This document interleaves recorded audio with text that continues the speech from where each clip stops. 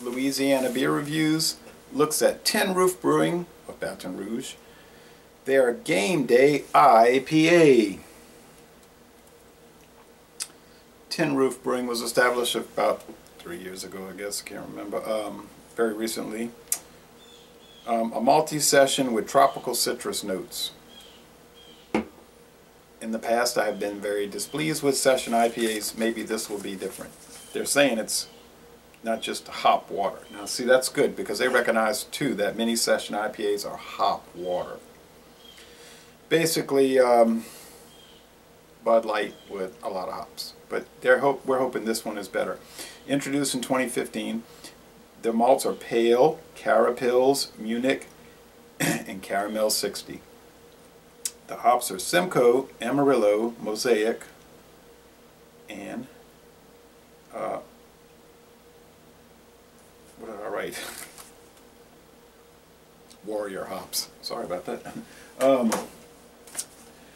Oh, this is sold around Mathern's, Winn-Dixie. I saw it over there at Winn-Dixie today. So it's common in southeastern Louisiana. All the Tin Roof beers.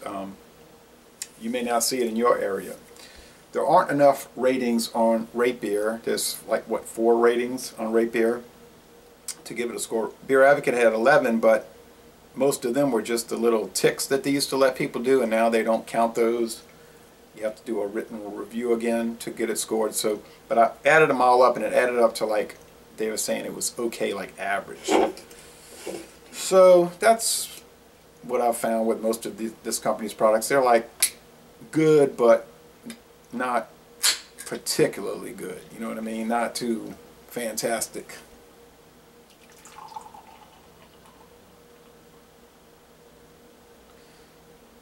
Alright. But we're hoping for the best here. I hope it's better than Gameday Ice.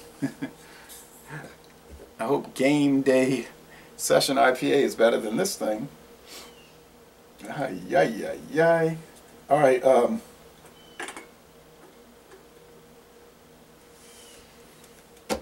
let's check it out. 4.3% alcohol. That's the same as Milwaukee's Best, and the same as Rolling Rock and Goose Island. Honker's Ale, 42 IBU. That's kind of moderate bitterness, and you know how that goes. The number sometimes doesn't reflect the bitterness. Some lower numbers will taste more bitter than higher IBU beers.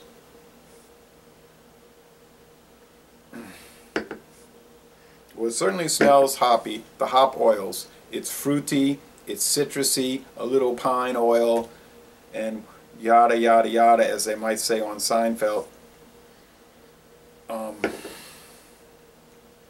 And you know what I'm saying, it's stereotypical session IPA aroma. Not a bad aroma. And those beers don't ever run into trouble in that department. They run into trouble in the body. And they're sort of one note, like they're saying here on Tin Roof, hop water problem. The appearance is hazy. I see gold. Definitely, even if you're looking at it, with the light shining through it, it's gold, but at it, it's orange gold. I would say there is powdery sediment. It's so fine, but it's what's making it cloudy, not the condensation. Smells good. It looks nice. This is turning out to be okay, but you know, now we go to the most important part of the review, the taste.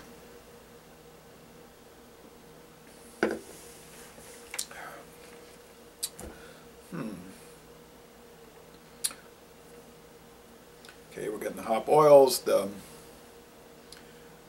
then right behind it, it's sort of like they're marching out, one ahead of the other. Here comes the hop oil, the bitterness, and we know all the attributes there are the descriptors, the pine, the grapefruit, the lemoniness, etc., citrus.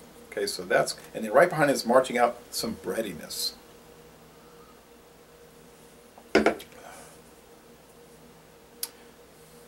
I would say white bread,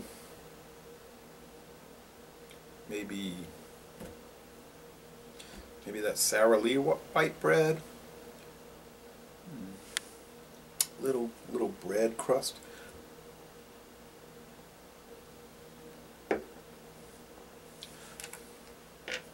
Look at all this lacing. The body is there. It's light to medium, not just like dull, watery. Certainly it's got a noticeable bitterness. It's in no way harsh. It's pleasant.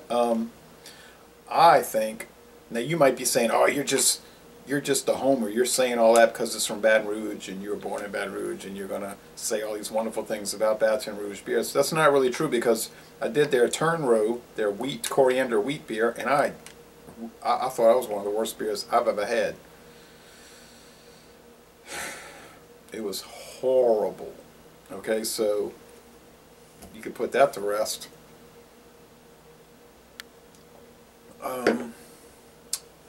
This is right up there with the Founders All Day IPA, and that is just the hot item, right? I read about that. They said that's their #1 beer now. I see that in Matherns. It's just coming in by the cases. People buy that stuff all the time. I don't know why, you know, because even this thing here, this is very good. I mean, I'm going to give it an A. It's an A beer. It's most excellent, just like the Founders. It's a most excellent session IPA. Unlike most of the rest, which are barely good, really.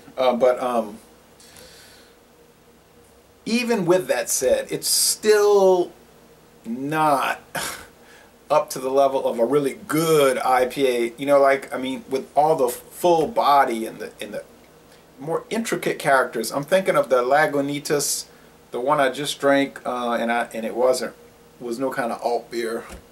It was that Sticky Doppel. That was just a double IPA, and awesome too, by the way.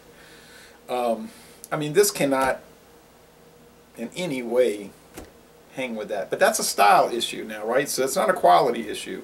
And that's a personal preference thing. So you might say, yeah, but I like the lighter bodied IPAs. I don't like all that heaviness, like that Doppel Sticky, you know, and a Torpedo Extra IPA. I don't really, so I can't say that it's worse. I mean, I really think it is worse, but to be fair, I understand style has to come into play, and it's your personal preference. So it is, you know, and what I like or don't like isn't really that important, right? So it is a very well made beer, and it's a solid A. So most excellent, laissez-les, bon temps roulé. I mean, if I'm going to session something, I'm going to get Rolling Rock, which is half the price of this, and it's just as enjoyable. Different style, same ABV. Yeah, hey, and it's quality, so hey. So hey, well, hey. And y'all come on down to New Orleans!